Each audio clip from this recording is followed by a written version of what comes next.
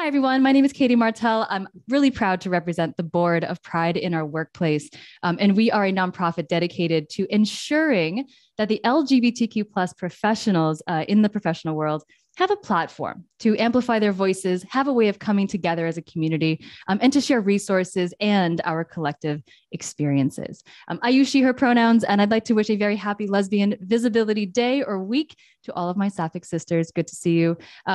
Happy as always to have representation. I'm really proud to be part of PIOW. And if you don't know about this organization, after today, you absolutely should be following us because this is a group of volunteers from the business community who believe that a thriving and equitable workplace experience is not only possible for our community, but well within reach. And we're so happy to have the opportunity to hold space for conversations like this one today about the future of work. And we have a number of programs throughout the year focused on this topic. Before I introduce myself, my panelists and our topic, I want to invite you to follow PIOW if you go to the next slide, because we've got coverage on every social channel as well as our newsletter to make sure that you don't miss any update, curated resource about what's happening in the world of LGBTQ plus in business. And one such exciting update that I'd love to share with you today is actually a brand new grant program that we have in place. There's a deadline of applying to this grant program at the end of next month, May 31st. And I encourage you to share it with any small LGBTQ plus facing nonprofit who's serving the community here in Massachusetts or New England. Basically, what this grant program does is recognize and give grantees seed money. That's right, people, cash money, plus skill and operational development, which is super important to scaling and growing those nonprofit efforts, plus visibility and the support of the PIOW broader business community. So send that link down there, piow.org/grants to anyone who you think could benefit from this program. We're actively accepting donations or grantee applications, and the deadline again is May 31st. Go to the next slide, please, because our grant program, today's event, all of it is made possible from the sponsors, these allied businesses who make PIOW, which is a volunteer-led organization, possible. So thank you as well to our sponsors. And PIOW gives value back to these sponsors who look to us for support in navigating their own workplace experiences. So by being a sponsor, you can tell they're actively invested in kind of the same mission as us and everyone on this call today of better and more equitable future of work. That's what today's conversation is all about. We're going to be talking about what systemic barriers face the youngest adults who are entering the workforce from the LGBTQ plus community. We're talking folks that are like 18 to 25, just beginning their careers. And so I'll start with a couple of stats. We'll get introductions to our incredible panelists today, but then we're going to get into a panel discussion. I know it's going to generate some questions for you, my esteemed audience. So use that Q&A tab or the chat to let us know what questions you have or what you think. We love to hear from you. This is an interactive conversation, hopefully. Let us know what is going on your mind, Q&A or chat.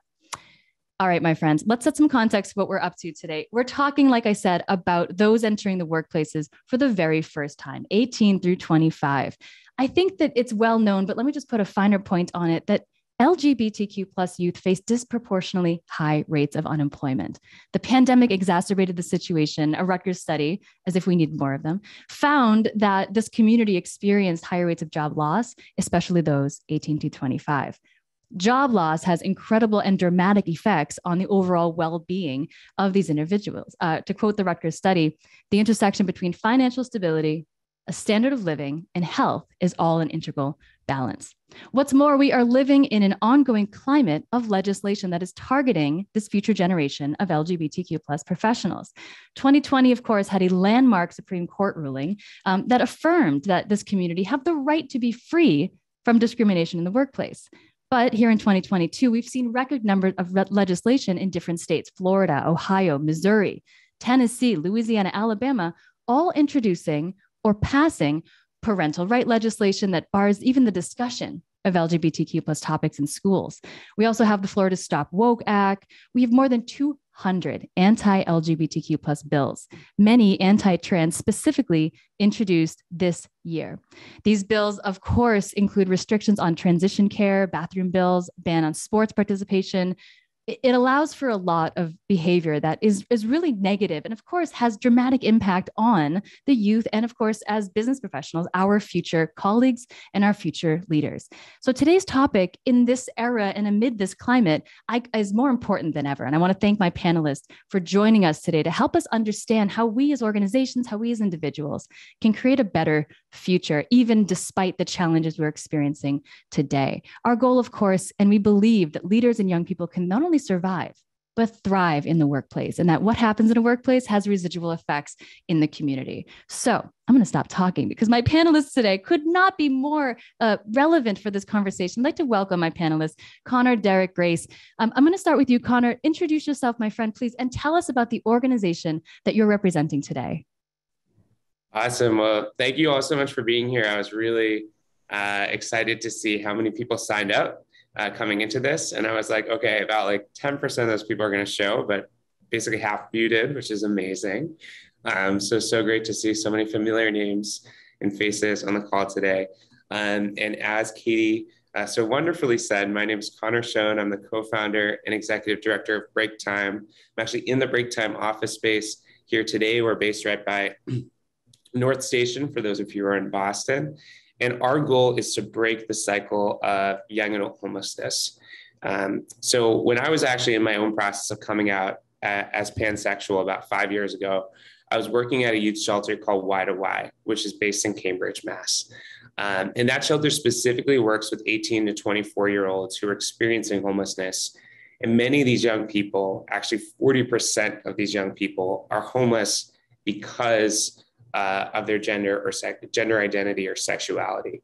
So as I was sort of discovering myself at the age of 19, trying to figure out what all these different attractions I was having meant and how to figure it all out, I was working at the shelter with such wonderful young people who, despite everything they were going through, were so brave and authentic about who they were. So for me, the experience of getting to work with LGBTQ plus young people experiencing housing insecurity has been something that has totally changed my life and my ability to be proudly part of the LGBTQ plus community. And so I think it's really the responsibility of our community as a whole to ensure that we're doing what we can to make sure that every single young queer person has access to the types of opportunities and support that they need to reach their full potential.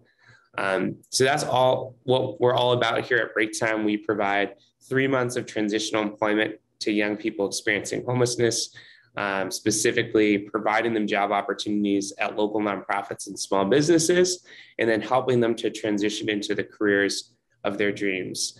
And so we've been doing this work for about 4.5 years. We're a relatively young organization. And we're really excited to say that we're currently in the process of expanding statewide.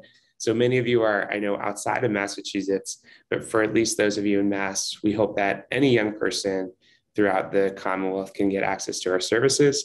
And one day, for those of you who are out west in Utah and other places I saw when folks were coming in, or even maybe in London, hopefully one day we'll be there as well, or be supporting organizations that are doing great work there. So that's me, and really excited to be having this event today on behalf of the young people I work with. I think it's really amazing that y'all are here to listen to this conversation, and hopefully after this event really engage with each of our organizations and the work that we do. So thank you so much. I'll pass it back to you, Katie. Yes. Thank you for being here, Connor. We talk about bravery and authenticity. You're doing it every day in the work you do. Thank you on behalf of that cohort that you serve and for representing their perspective today. And I'll pass it over to another leader working, again, all of you working to help this population, but Derrick Young Jr. from Leadership Brainery, welcome to the broadcast. And thank you for being here. Please tell us about the organization you're representing. Awesome. Yes. Thank you so much, Katie. I'm really excited to be here. Thank you for everybody at Pride in Our Workplace. I really appreciate the work you all are doing, for having pride in our experiences, for amplifying our voices. We need more organizations like you all, and I'm just glad that we have you here in Boston. And of course, thank you everyone for attending. So I'm Derrick Young. I'm the executive director and co-founder of Leadership Brainery.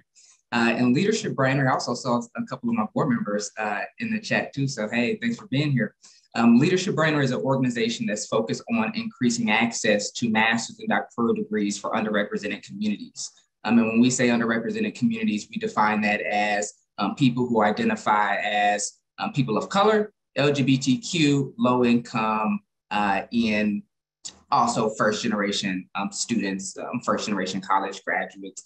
Many of you who may not know that jobs that require master's degrees or higher are one of the fastest growing segments at entry level. And we find it a necessity to ensure that communities who have been barred for education and workforce leadership opportunities for decades because of their identities, because of what they look like, because of who they love, it's essential for us to make sure that they have the tools and resources to get to the highest levels of education.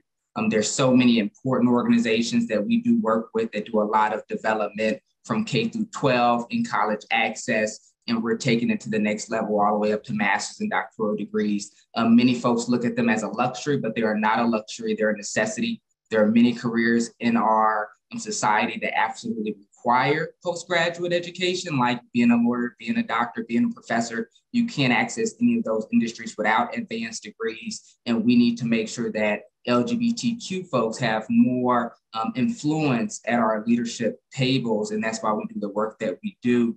21% of all of our program participants identify as LGBTQ. So we're really proud of that. And feel like our resources that we're providing are helping them find mentors who have similar experiences, find the resources that they really need to be empowered and confidence in their experience going to post-grad. But like you said earlier too, Katie, making sure that they not only survive through those experiences of going to post-grad and getting workforce leadership opportunities, but they thrive all the way through. And so we're really proud of the work we're doing, hoping that more people continue to go on board. Similar to Breaktown, we are a relatively new organization, been around for 4 years. In May, actually, we turned 4, so we're really excited about that, based in the Back Bay area. And I'm not originally from Boston, neither me or my co-founder. I'm born in Chicago, raised in Kansas City, Missouri, and I came to Boston for graduate school here at Tufts School of Medicine for my master's in public health. And at that experience, I was the only Black man to come into my program that year in 2015. I then went off to Boston University School of Law and stayed there for a second before I self-eliminated myself from that process. But I was one out of 2 Black men to enter into my law class in 2017. So it was through those experiences, and of course, not only being a Black man, but being a same-sex loving man, as well, through those experiences that we had to step up and say, we just can't go through these institutions and leave and let folks have these same experiences. We have to do something about it, because when we look at our workforce, when we look at all these laws that's being passed to ostracize and oppress us, we need more leaders at the tables. And for us, our experience to leadership roles was through advanced education, and we want to ensure that more folks can have those opportunities. So thank you so much for having me. I look forward to having a conversation today. Remarkable. We're so happy. And I mean, housing, education, right? These are all pipelines that affect the workforce. So we're so happy to have this diverse perspectives. And Derrick, happy 10-year anniversary. Speaking of your same-sex love, we're so excited for you and Jonathan. So happy to have you both. And finally, but last, certainly not least, Grace Sterling Stowell. Thank you so much for being here. Tell us all about yourself and Bagley. Thank you so much, Katie. I'm really honored to be here today. Thank you, Connor and Derrick. Happy to share the panel with you. And thank you to everybody who has come out to listen to us and participate in this conversation. So my name is Grace Sterling Stowell. I use she and they pronouns. I'm the executive director of Bagley, the Boston Alliance of LGBTQ Youth. Bagley was founded in 1980, so we're 42 years old this year. And we are now the oldest and largest LGBT youth organization in Massachusetts, and really one of the longest standing in the nation. And we've come a long way from those early days. If you hear me talking about the history and I say we, I was there, speaking of young leadership. So I was a young leader 42 years ago and earlier. And so when Bagley was just being founded by young people, I dropped in as well and worked with the founders to help this new organization get established and grow. And so we've come a long way from an all volunteer social support group to now an established large nonprofit providing youth leadership development programming, health promotion programming, and community organizing and advocacy work led by and for young people. The mission of Bagley and the central focus of Bagley is youth leadership, and has always been and continues to be developing youth leaders. So not only are they able to get the support that they need, but they're able to advocate for their peers moving forward, and to help the world move and have the world move forward in a better way. And I always feel like, I talk a lot about intergenerational leadership, and it's so important that young people and adults and elders are working together to make sure that we all have a better world than the one we have now. So Bagley is also, we're based in Boston, but we're a statewide organization. We manage what is called the Bagley Network, which is a network of 15 community-based organizations using Bagley's model across Massachusetts. And Bagley provides funding and technical assistance, training, and support to support the youth leaders and adult leaders across the state doing similar work. Some of our newest programming is focusing on the direct needs of young people. The pandemic really especially highlighted the need that young people are experiencing food insecurity, housing insecurity, obviously employment needing income, and especially young people who are experiencing a whole range of issues as well.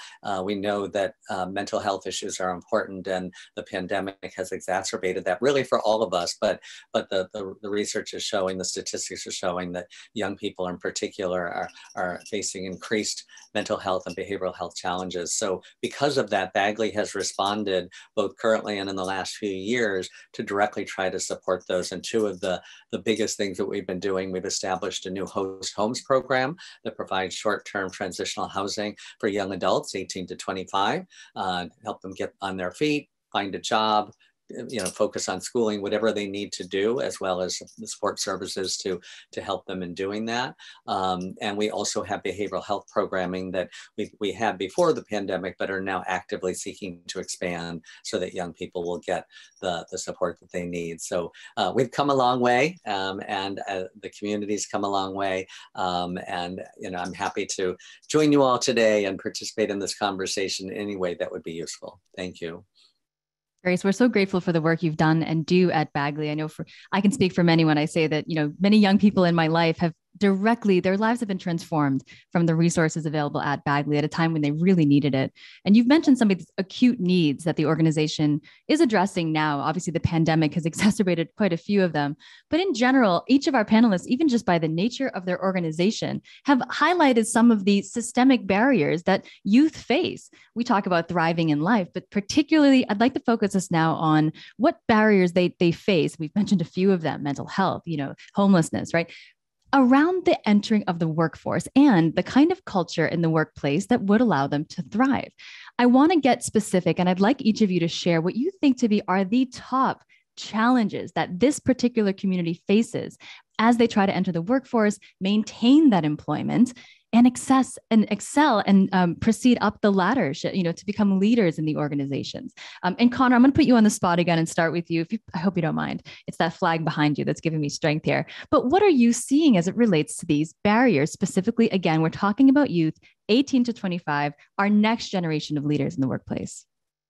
Yeah, well, I'll open by saying that we just the other day at break time saw some new data come out specific to Massachusetts, but it translates across the country and across the world, which is that prior to the pandemic, the number of young people who were disconnected from work and school, meaning they're neither in school and not working, was approximately 57,000 here in Mass. Now it's 88,000, which is a 4 percentage point increase. That's 10% of young people. And that survey was between 16 and 24 here in Massachusetts. So we're seeing live in the data that we're collecting, beyond just anecdotally working with young people every day here at break time, the ways in which the pandemic has in some ways opened up opportunities for many in the workforce to transition, to get promoted. But for those who are entering the workforce, particularly those with barriers to employment, it has created a completely separate employment crisis. And to Katie's question around why this is, what are these barriers that are not allowing young people to get into all these job openings, all these opportunities out there. The biggest ones I want to highlight are really support and stability.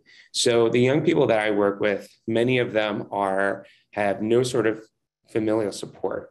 And a lot of them have been kicked out of their homes just because of the way they identify, which unfortunately, many of us either personally or with people in our lives have had that experience.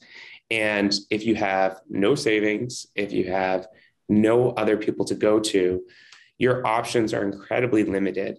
And if you seek shelter, almost all shelters are gender binary, meaning that there's a male section and there's a female section. And regardless of where you exist on the gender spectrum, and regardless of your sexuality, those are already dangerous places for young people because there's a lot of instances of sexual violence and assault and harassment in those places, just by a product of some of the challenges that the folks in those places are facing. So when it comes to shelter, young people, at least here in Boston, have like 60 youth-specific shelter beds in total they can choose from.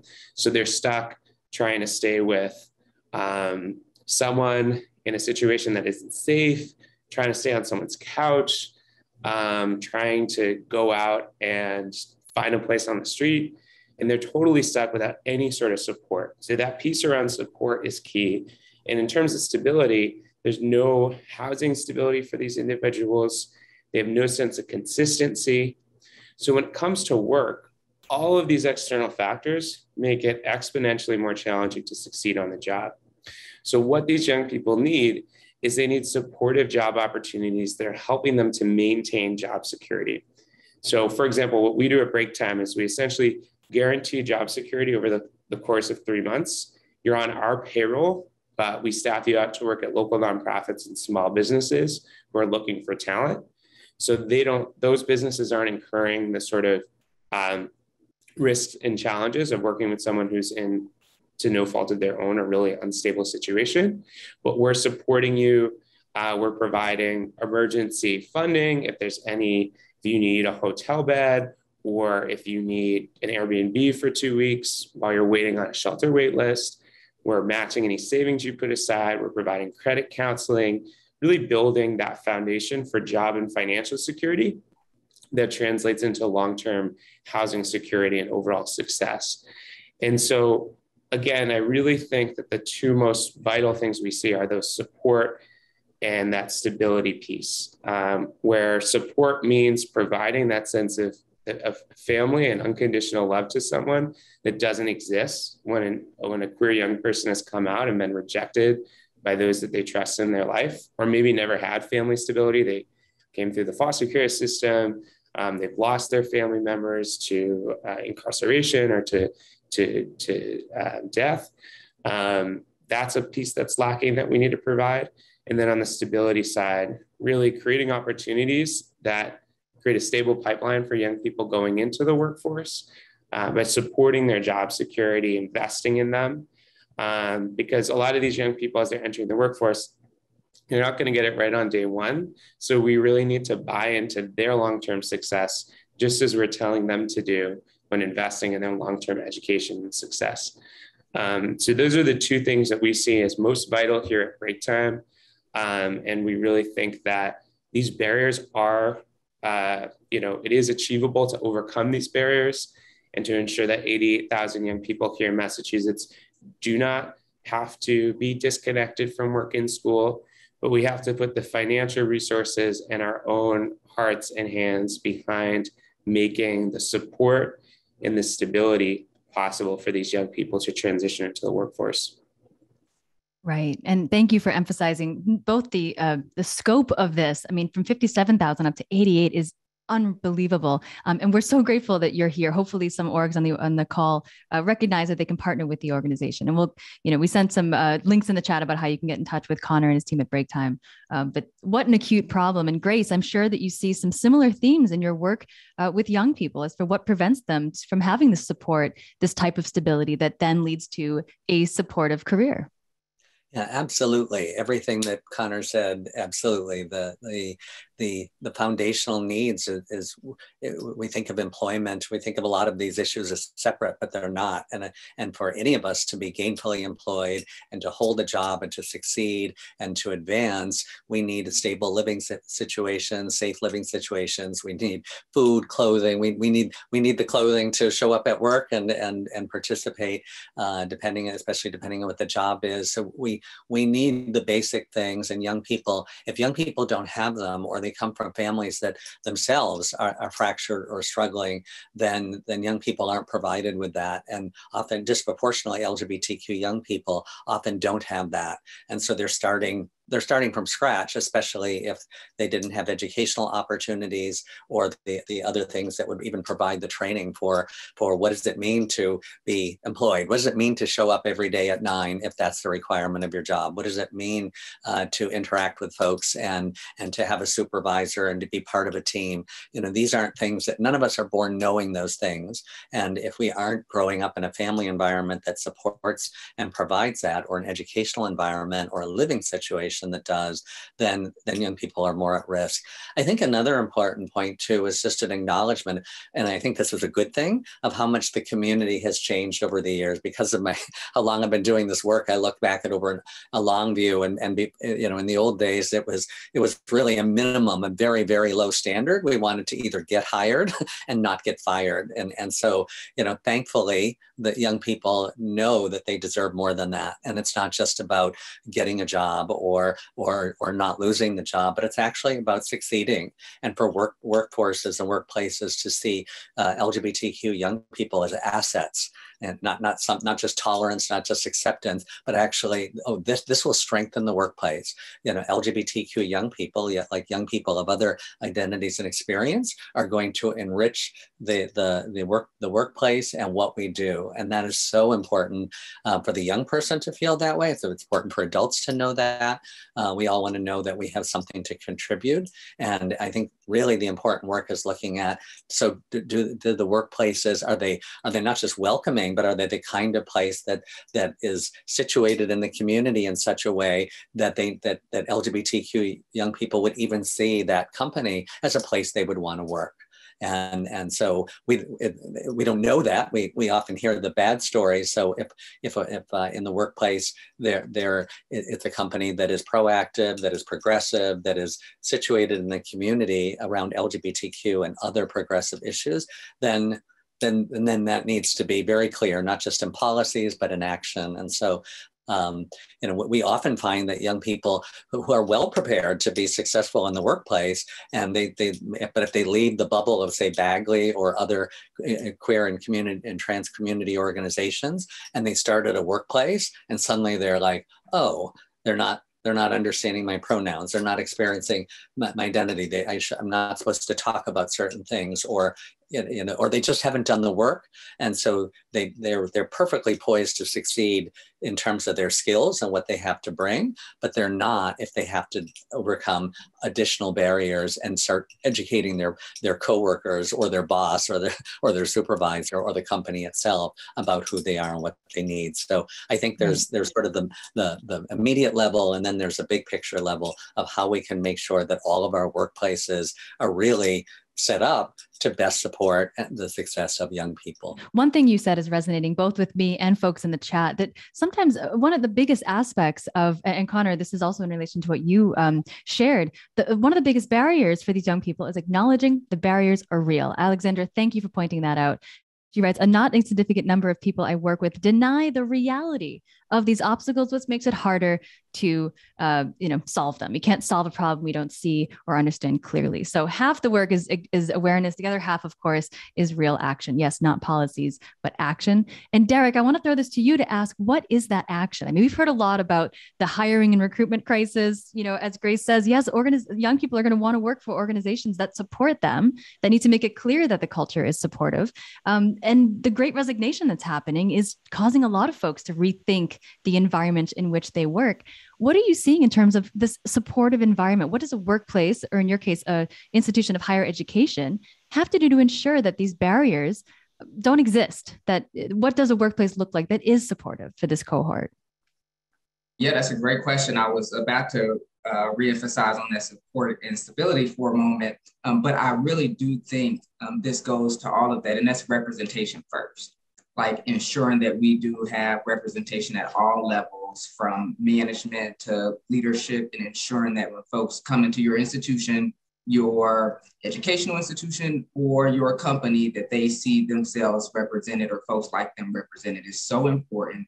And I think sometimes we really undervalue the importance of it. Oftentimes when I'm looking at organizations, or when I know folks who are on the employment search, they will just really be moved if they see leaders who are LGBTQ, openly LGBTQ. And I don't think companies quite realize, when people are even doing their research to apply for jobs, how many folks are taking the time to say, hey, will I feel comfortable? Will I feel represented in this workplace?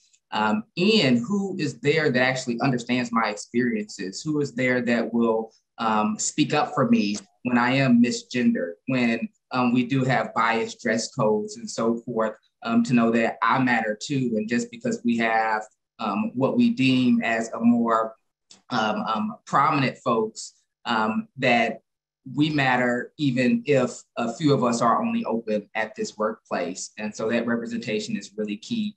And then also mentorship and sponsorship. And so now I'm in, I do have a little representation, but it's always tough when you have one LGBTQ leader, and now everyone who comes in is leaning on them for mentorship and sponsorship. So really ensuring that we have in our Justice, Ketanji Brown Jackson actually said a meaningful representation of folks from these backgrounds, so that we are making change, and they do have the power and influence inside the institutions to really step up and call for change.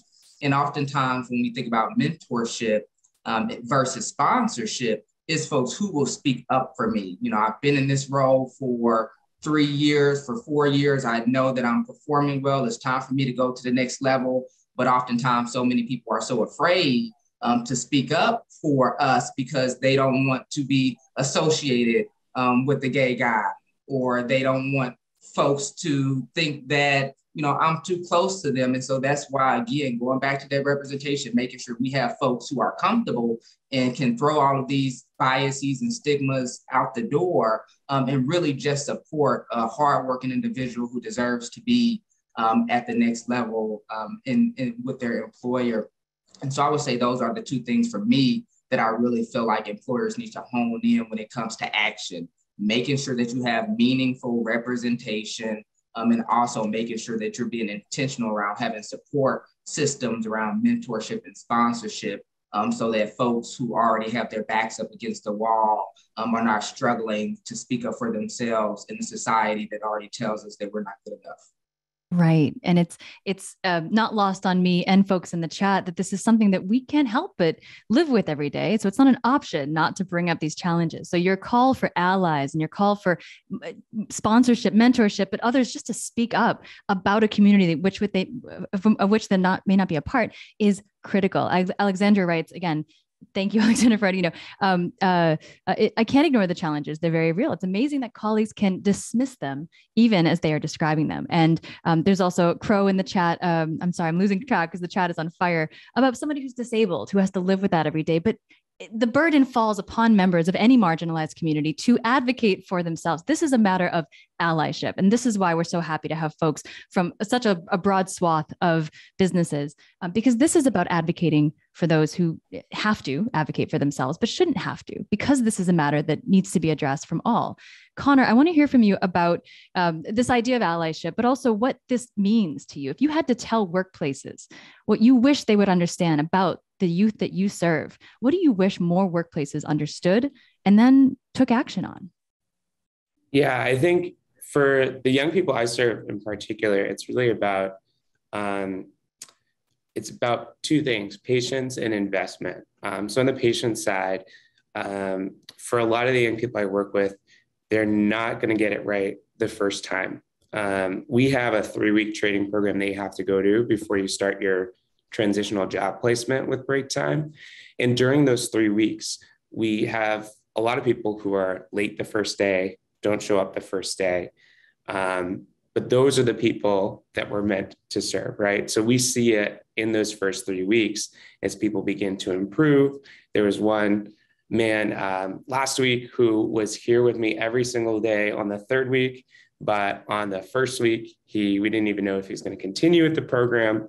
So that patience is really important, to understand that young people with barriers to employment who haven't had the privilege and access to resources and support throughout their lives cannot just come in and hit a home run on day one all the time.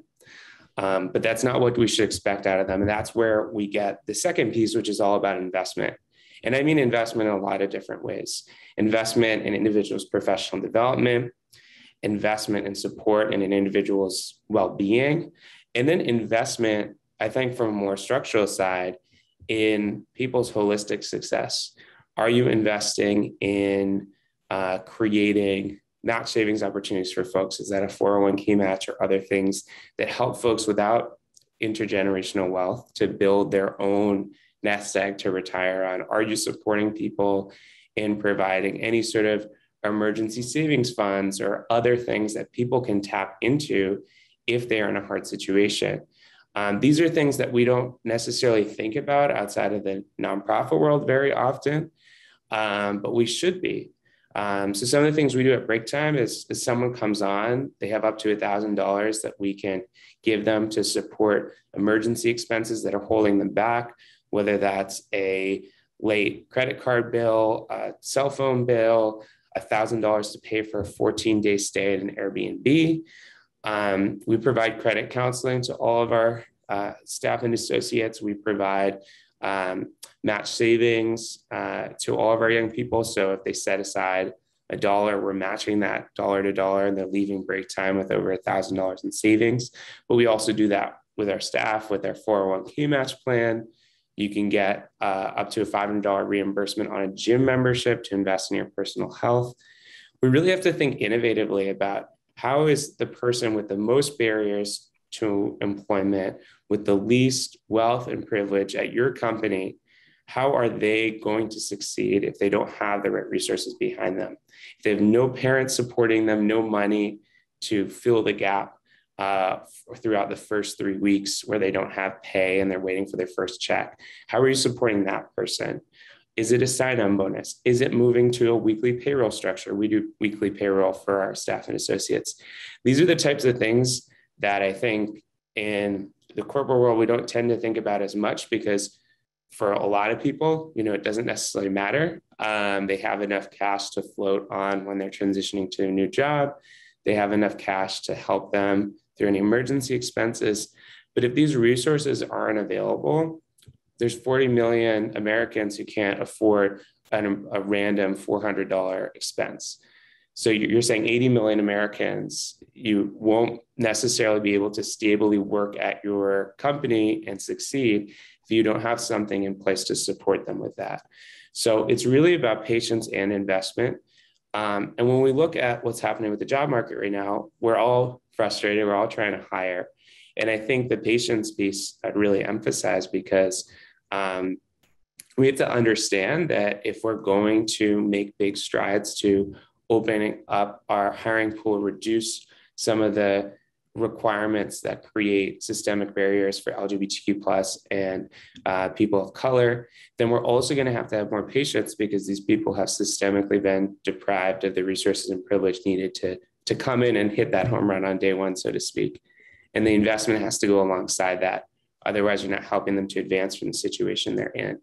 So whatever flexibility and benefits that you can provide to folks, I'd also say, just again, trying to get really into the specifics here, providing health coverage, 100% contribution from day one, not having a 90-day probationary period if possible. Those are the types of things that make the biggest difference for the people who are most often cut out from the workplace. Because typically the reason that a young person I work with can't get into some of these jobs is they sometimes can't afford that opportunity cost. They can't afford to go to college, not just because even if they had a full ride scholarship, they would be not saving any money. They would be having no money. They'd have no money to cover outside costs. So we really have to think about what investment means and how we're proactively investing people to make these opportunities more accessible so that they don't have to think about these short-term trade-offs, and that they can work with you and focus on those long-term goals that they're going to achieve, and then they're going to be one of your higher performers at your company. So right. I hope that answers your original question. Oh, it so does. Yeah. And it does it in a beautifully specific way. Thank you. And I'd like to actually pose a question to our audience. If you're doing things at your organization that are this type of investment that Connor is describing, maybe it's different benefits you're offering, different programs, we would love to hear it. Please let us know in the chat what positive actions your organization might be taking. Because I do think that, Connor, this is such a beautiful point. I mean, there's something that every organization on this call can do, and it's adjusting benefits. And it's nothing that they're not already, I guess, I would imagine, discussing internally. The Great Resignation, this big employee, the conversation is shifted to how do we become the most attractive employer to not only attract this talent, but keep them. And the name of the game there is always about investing in your employees. I think what you're describing, Connor, is simply that this, no surprise, right, to anyone in a marginalized community, these issues are overlooked. Simply knowing how important weekly paychecks could be, how important that type of health coverage could be, just knowing access to mental health could be through coverage is transformative for people. I think simply knowing how transformative that is again, half the battle, and a beautiful start. Thank you. Grace, I would love to ask you, just kind of continuing on this point of what workplaces can do. Again, what do you wish more organizations hiring understood about what this population needs? Or what does the most, I guess, nirvana workplace look like to you to make sure that when they do get a job, again, it's an affirming one that they want to stay in? Well, I'm thinking of a couple of things, and one is sort of a reminder. It's so important to acknowledge that, except for our organizations represented here and some others, of course, most mainstream established corporate entities and structures throughout the country and in the world, but it's certainly in this country, were established for cisgender, heterosexual, white men, educated, landowning, property owning, like it was for not most of us, right? And so people like us were never set up to succeed or even participate in these settings. And so if we always remind ourselves that looking at the structures of how we do our work, Connor said so many great points around that, is really looking internally around what are our policies, what are our practice, what do we do on the ground, because we unintentionally, it could just be like, oh, this is the way it's done, or oh, this is what we've always done, and we don't really know that it's actually causing harm, or that it's actually excluding, or that it's actually that it's in service of maybe the majority, but not the minority. And another point I had too is just something simple, is asking each employee. I mean, we really should do this, right, for every single employee. What do you need to succeed? What do you need to succeed here? Because we don't, we can go through all the trainings and should, and awareness and development and education and opportunities, but in the end, we don't know what each employee needs and what might fit. LGBTQ is a whole lot of letters, and they're all very different and have different experiences and histories and representation. And so, especially if we're talking about a very significant difference between, say, cisgender, lesbian, gay, bi folks and trans and non-binary folks. And so we need to remind ourselves that even no matter how much work we do, there's always more to learn. And the best way to start is asking your employee, what do you need to succeed? What can we do to help? We can't do everything, but at least you're hearing and help and providing a space that says, this is a place where we want to know the answer to that question. And this is a place where we want to support your success here. And that's just a different model than so many organizations were set up around competition and succeeding. And the new employee is, oh my God, I have to do everything perfectly or I'll get fired or I won't get promoted. And it's just a different thing to say, oh, we want you here. We want you to succeed. And what do you need? Just asking that question can go a long way. I also love that you've made this point. I just want to highlight it, that these systems, what we all operate in every day, the systems of work, the systems, right, the way things are, we're not always meant for people like us. And I love that point because it asks us to then reimagine systems and asks us to reimagine the structures that we've kind of taken for granted. That is not only challenging, but it's a beautiful opportunity to reimagine. And so in this space today, I thank each of you for bringing us new ways of reimagining. And the chat is also validating this. We've got Janelle, whose workplace provides coverage for almost all transgender transition-related healthcare, as well as benefits such as surrogacy, IVF, parentage. She said they said it made a big difference for them and many other employees. And I can imagine it's about feeling welcomed. We hear a lot about DEI and B, right? Diversity, equity, inclusion, and belonging. The idea that, do you belong in this workplace? What is a workplace in which you do feel like you belong and you aren't just another minority of the month, another extended of who the system is not built for. So Derrick, I'd like to toss this over to you. Anything resonating with you or anything to add again about the ideal workplace or what you wish more workplaces would know about the kinds of ways that they need to lower barriers through benefits, through culture, through all the things and mechanisms we're talking about today?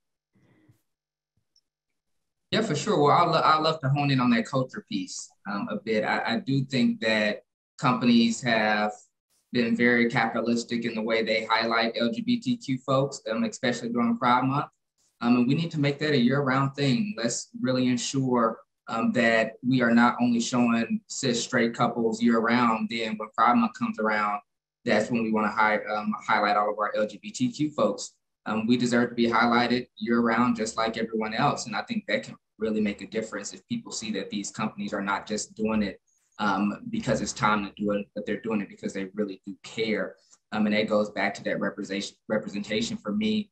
I know at leadership we're in a real small team, but 80% of our staff does identify as LGBTQ, and we're really proud of that. And we're, of course, both of our co-founders also identify as gay, and so that helps in how we do our hiring. But I'm hoping that really opens up perspective for many others to see how amazing job we're doing, how people do feel welcome, do feel accepted when they come into our space and engage with our presence and know that they need more of that in their workplaces. And that culture really does matter when you have that representation at the table. It changes how we all interact with each other. It changes how we all accept each other, especially like you just mentioned, that belonging. And oftentimes we have been talking about DEI for a while, and now we're introducing this belonging, but it's so important to know that we need to hone in on that. I saw this image the other day that really stuck with me, but it said equity is the root and diversity is the blossom. And if we don't focus on equity first, we won't get diversity. And for so long, we have been prioritizing diversity and saying, okay, well, we need to do diversity and equity. But we really need to hone in on that. Equity comes first. What do our communities, our LGBT communities, our communities of color really need to thrive, to catch up from all this oppression that we've been experiencing for hundreds of years, so that we can be at a place where we are, I definitely would not say that we're underperforming by any measure. We definitely always overperform, but just so we do have the support system that other communities have is really essential. Right. And when you talk about equity, it's about ensuring folks have the same opportunity for success. And Connor and Grace, what you've described about the ways we could lift up people who don't have that equal same first step as many others, that's equity. That's allowing for this equal access to opportunity. I can't thank you enough, each of my panelists, for, again, addressing how the workplaces can take steps to make a more belonging culture, a more inclusive place. We're also operating, though, in this kind of it's a time, people. It's a time for a deep breath because of what's happening around us. But I would love to hear my panelists' perspective on the legislative environment that's happening around us. A business does not exist in a vacuum. In fact, a business is, in my opinion, part of the community and the fabric of the community around it. It can't deny that you are employing people. You are their source of healthcare and income. You can't deny your role as a business. I have a documentary in a book called Woke Washed, where we look at how companies pander to social movements, because increasingly consumers and employees want their organizations to take a stand. Derrick, we're also hearing another acronym, DEIJ, right? Diversity, equity, inclusion, and justice. So more brands than ever being looked at to take a stand on matters relating to social justice. A lot of it starts internally with how they treat members of any minority internally. But I'd love to hear from each of you on what you're seeing with this horrendous legislative environment and the impact it then has on our future workforce. Grace or Connor, do either of you want to kick off that part of the discussion? Grace, I'd love to start with you, please. Sure. All we have to do is, look at Disney, what's happening with Disney right now, and say a company that was slow to speak up, in fact didn't, and then did, but didn't do it in a way that was most helpful, and then was stronger, and then the backlash came. And it's never easy. It's never easy, whether an individual or an organization, especially one that has constituents and consumers and so forth. But it is important. It's vitally important if we're really talking about walking the talk, that LGBTQ and all folks who experience discrimination and oppression for many different identities know that their company has their back, and that means often taking public and sometimes controversial stands and saying the right thing and doing the right thing, even when it's not easy. Otherwise, it feels like, oh, you meant it, but only up to a point. So I think that's important. We're in a climate, I work with young people every day, and we're in Massachusetts, and it's a blue state, and we have so much in so many ways. And yet, one, Massachusetts isn't perfect either, and we have our challenges and work to do. And two, they see what's happening every day, especially you don't have to even look at social media or the news or anything you can't miss the debates over whether trans girls should be playing in school sports, or whether we can even talk about LGBTQ issues in schools. And they're frightened. They're frightened that could that happen here? And of course, it is happening here. That's the thing. There are in towns across Massachusetts where folks are showing up at local school committees and trying to push an agenda that is harmful to our communities. And so I think it's really important that companies, businesses, organizations see themselves as situated in a community, in multiple communities, and that their employees make up, not just their consumers, but their employees make up those communities, and to really think critically about what does it mean to be an ally? What does it mean to stand up? And I think that's something that young people want it, but they're demanding it in a newer and different way than ever before. Social media allows that, so that they can actually hold folks accountable around. So what are you doing? We didn't see you speak up. We didn't see you address that issue, but you say you are supportive of our community. So I think it's a call to action, and it's important for every organization, if it hasn't already, to be engaged in those conversations. Right. Connor, any thoughts there? Again, I just like to put you on the spot. Yeah, well, I agree with everything what Grace said. And I guess I'll focus on the side of how we can use advocacy to our advantage. So this is something that is really important here at Break Time. We have a whole policy team here and are really focused on dismantling systemic barriers that our young people face in the workforce, and driving resources to support the work that we are all doing to address those challenges. So actually currently today, we're in the midst of the House budget debate in the Massachusetts House of Representatives. And Grace's organization, Bagley, and Break Time worked together on a joint amendment to drive resources to support innovative job training and other wraparound supports for LGBTQ plus young adults experiencing housing insecurity across the state of Massachusetts. So, we're taking steps to advance positive policy changes forward to sort of counter all of the negative things we see going on all across the country. And I think that's important because, policy change isn't only about blocking things and dismantling things from passing. We have to remember all the things that we want to get through and the changes that we want to make, the changes that have yet to come. And I would say that the budget process is a great way to do that, advocating on the local, state, and federal level for changes in the budget, because I always say that the budget is the one thing the government has to pass every year. It's the one piece of policy that they must do to keep the government operating. And there's a lot of opportunities within the budget. Every single line item has like a paragraph that goes alongside it. So there are a lot of opportunities to advocate for changes by changing the ways resources are directed, by ensuring that LGBTQ plus individuals are included in a specific workforce development line item, those sorts of things. So there's a lot of ways to get involved in advocacy. And I would say the power, particularly on the state and local level, the power of you calling or emailing your local representative on a particular issue to co-sponsor something, to vote in favor of something, it's actually pretty transformative, because we as a society are really focused on federal issues for most of our bandwidth. And so state representatives and local officials, city councils, et cetera, tell me all the time that when they get a call from one of our young people or someone else, it's, they're not getting a billion of those as would Senator Warren's office or, another federal representative. So there are actual tangible ways that we, just as citizens and as constituents locally, can have an impact.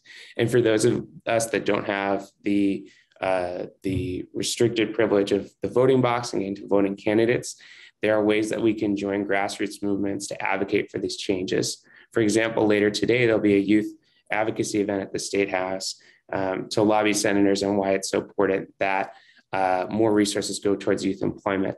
And so, regardless of where we are, where we live, what our citizenship status is, there are lots of ways that we can proactively get involved in advocacy to ensure that we're advancing the things that we want to get moved through that are going to support LGBTQ plus access to the workforce.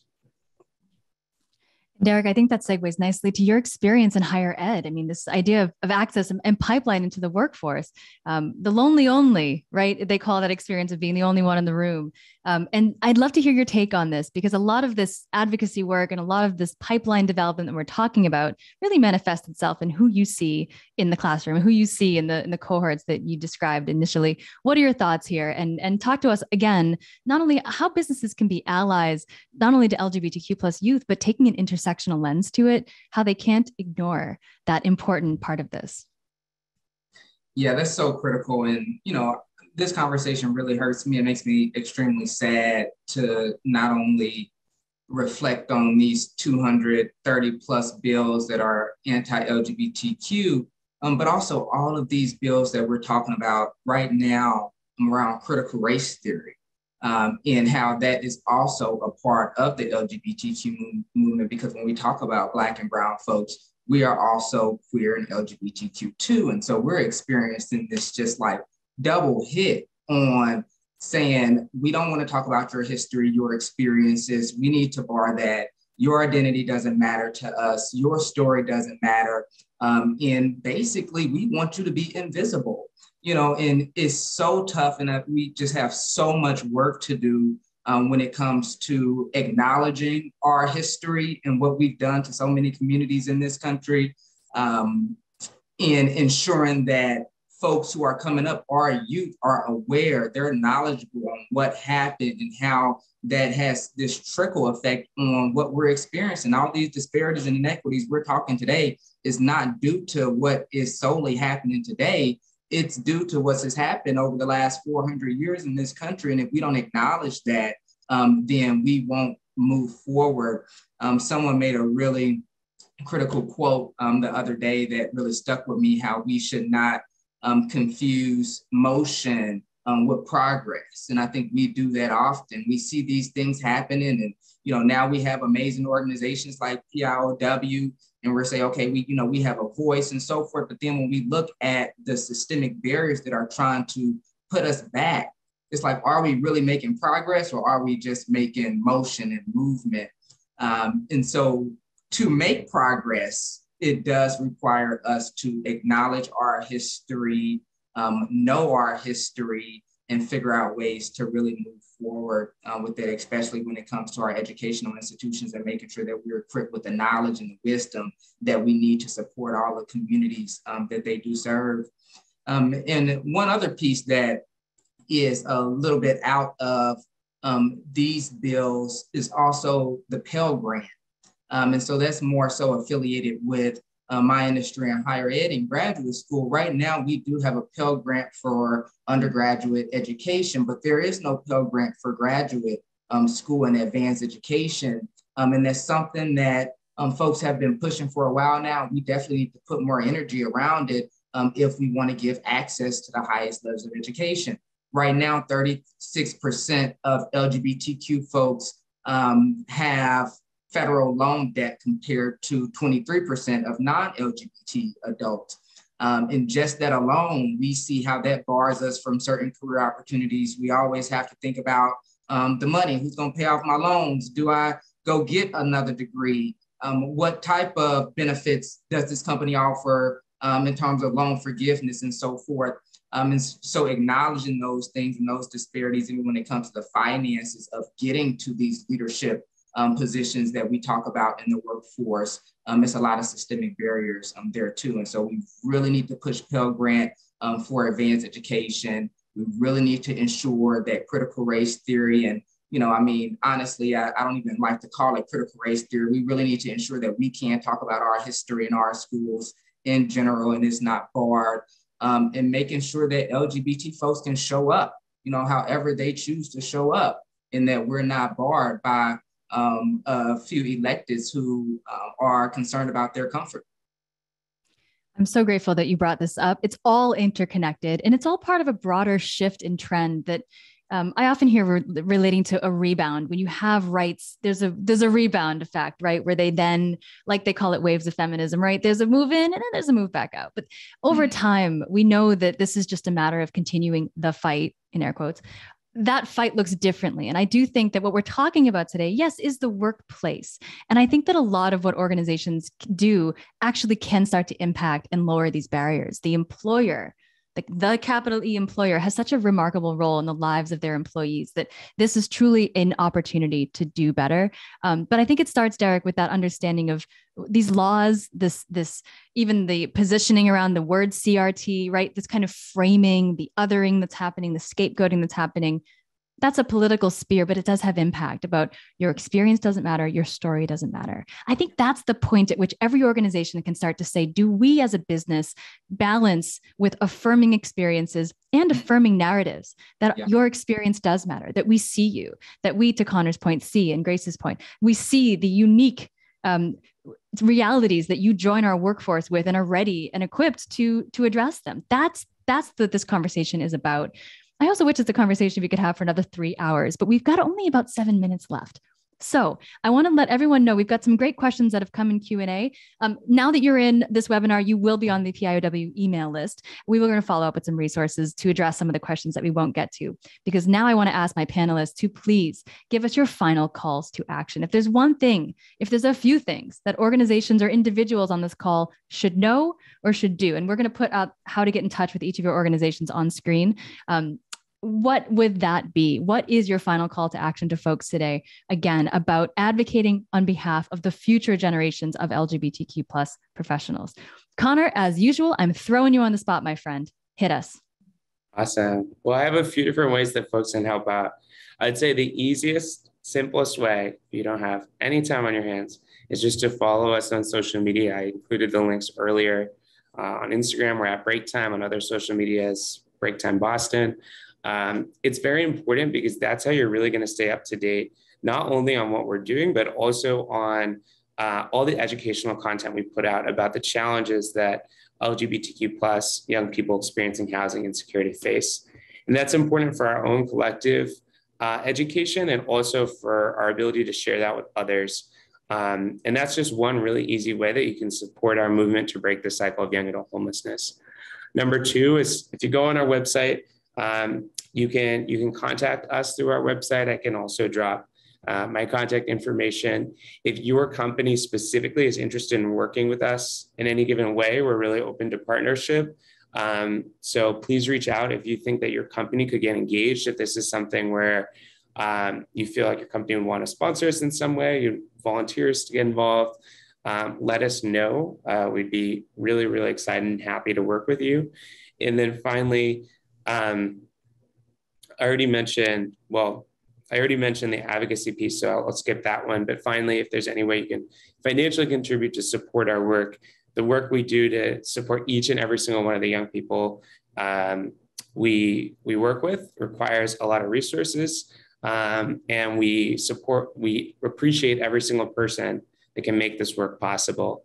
As I said before, not only is patience required to support folks who are transitioning into the workforce, but investment is required as well. And for break time to be able to invest, to create and foster the future LGBTQ plus leaders of our workforce, we need support from our whole LGBTQ plus community. So if you or your company, anyone you know is interested in investing in our work, our donate link is on the website. And then also, again, we're really accessible, easy to get in touch with. I can drop my contact info, and there's a contact form on the website.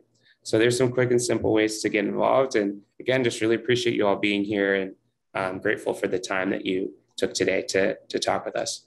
Thank you, Connor. And thank you for all the work you do. Grace, my love, final words for our audience and any way that you think they can take direct action. Well, absolutely. All that Connor said for all three of our organizations, reach out to us, connect to our websites, call us, email us, and find out ways that you can support our work and support whether it's around funding or sponsorship or volunteering or whatever that is. And I think it's also important, in a broader perspective to, I would say, pay attention. That it's so easy to feel like we're overwhelmed. It's too much. Can't follow that. How do you keep up with it all? And I think we all have parts of our identities that are stigmatized and other parts of our identities that are more privileged. And just remember what we all need to step up in support of not only ourselves, but each other. And so pay attention to what's going on and see what you can do to make a difference. No one of us can do everything, but if your little corner of the world is what you can do in your workplace or in your community or reaching out to an organization, then do that and get others to do that. Because again, it's about community investment and moving all of us forward. Absolutely. My favorite Mary Oliver quote, Grace, is to pay attention. This is our endless and proper work. Thank you. I appreciate that. And thank you for all you do at Bagley. And Derrick, of course, my love, final thoughts for the audience, as well as any direct action you'd like to encourage today. Yes, thank you again so much for having us here today. I would say my first thing, as Grace just said, is pay attention and to support and love on your family and friends. I think too often we overlook the proximity we have to young LGBTQ folks who are going through these experiences. They feel so alone. And so if you know someone in your community, just reach out to them, know that share with them that they're loved, that they have support, they have someone to speak with. I think that's really important, and we need more of that. I'll say in terms of leadership bravery, please join our movement. We have over 500 individual donors who all believe that we must urgently increase access to leadership roles in the workforce for underrepresented communities. That's exactly what we're doing. So if you want to get your company involved, we would love for you to get involved individually. Please reach out. I put my LinkedIn in the chat, also my email there. Also, if you want to connect us with your alma mater, if you feel like they need more diversity, which I can tell you most of these institutions do, we have members here at Leadership Bravery. Currently 15 postgraduate institutions are our members. They're actively committed to recruiting the talent that we have. And so we would love for you to do introductions to your alma mater too, to get them on board with our mission to increase diversity in their graduate programs. So thank you so much. Thank you each for being part of this conversation today. Again, I wish we had more time. Please stay on board with PIOW, because our whole mission is to elevate voices like what you've heard today, to make sure that we're constantly staying on top of these changing narratives as well as changing needs of this community. So Grace, Connor, Derrick, thank you. I want to do a final plug for each of these organizations. Check them out, donate. And I want to thank the sponsors who make PIOW and this event possible. If you're an allied business hoping to also improve your employee experience, to address some of the themes that you heard today, let us know. You can get in touch with us on our website, any of our social networks. And I want to do one more plug to the grant program. Help us give you the money that you need to grow your Massachusetts-based or New England-based small nonprofit affecting and working to help the LGBTQ plus community. If that's you or somebody you know, pass this info along. We got checks, the big checks waiting to be written to give you seed grants, skill and operational development to do your thing and do it well, and visibility and support. So the deadline for that is May 31st. Again, my panelists, thank you. We are in awe of you and your work, and we're very grateful for it. And so PIOW's info is here on the screen. This is not the last event you can experience from us this year. So now if this is your first event, we hope it is the first of many. And if you've been with us before, welcome back. Thank you, everyone, for joining us today. Thank you for a rich conversation, both on air and in the chat. And we do hope that everyone has a safe spring ahead, my friends. Thank you, thank you, thank you. The work continues.